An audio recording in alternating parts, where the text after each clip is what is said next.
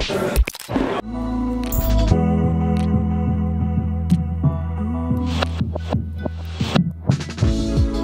is day 3 at London Fashion Week Men's, and the first show for me today is Blood Brother.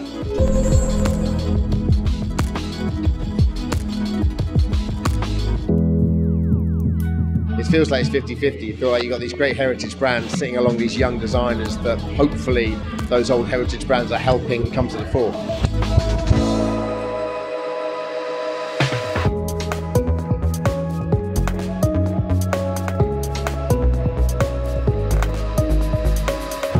The week that we just had at London Fashion Week Men's has been one of the most uplifting, one of the most extraordinary.